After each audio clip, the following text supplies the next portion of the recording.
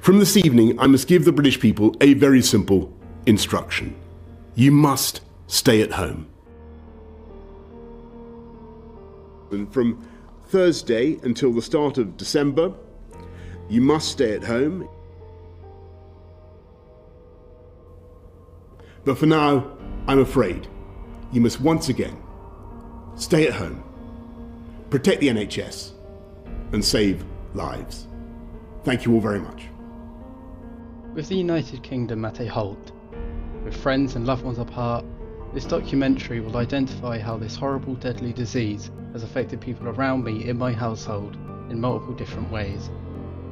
With this documentary, I have questioned people in my household on how the lockdowns we are facing as a country has affected them in several ways.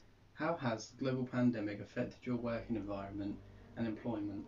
I was actually furloughed right through to July, so it affected my work environment quite immensely, because whereas I was working in an office, call centre, and then coming home and not being able to work for a number of months was quite strange. So obviously up until July, and then we were asked to go back into the office, and then there were the restrictions in place of where to sit, which direction you had to walk in. It was very, very strange indeed. And then we went into lockdown again, only this time we were asked to take the equipment from the office home with us. So we had to take all our computers, our headset, the telephones, and set up at home.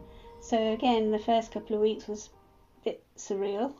So it was a struggle to start with, and then you had to rely on all the technology to work and to connect. But eventually you got yourself into a routine, and it did work, and it is now still continuing to work until we could go back into the offices again.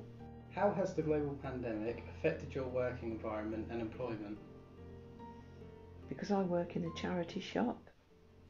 It is a non-essential shop, so the government decided to shut them down, which has affected me because I don't get to see my friends from the shop during this pandemic.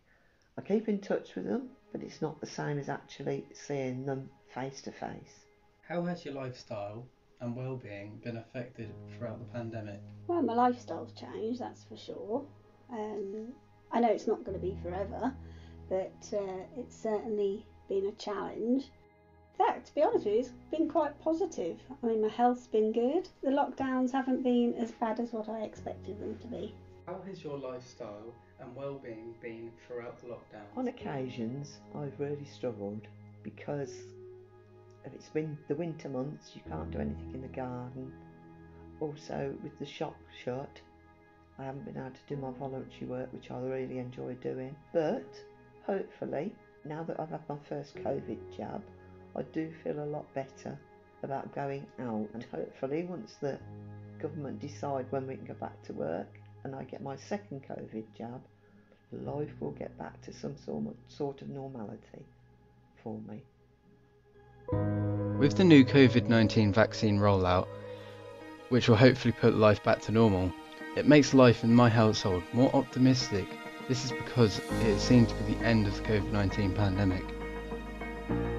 At the moment of making this documentary, everybody in my household is currently vaccinated, and we're all hopeful that the COVID pandemic will be over soon.